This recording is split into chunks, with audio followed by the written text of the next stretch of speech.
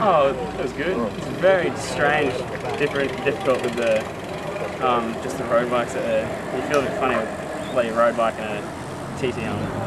But I like the course. I hadn't seen it before the race, and so nice and undulating. Caught heaps of people at the start, and then sort of didn't see anyone for the second lap. And so, yeah, Josh, who's like the two of them, I just seen him caught me. That was pretty impressive. Well, like, yeah, I saw him coming. I tried going harder, but then probably not anyway. Yeah, so what's the plan? You're going to get some rest and back up? Yeah, and then another one's over. It's all good fun.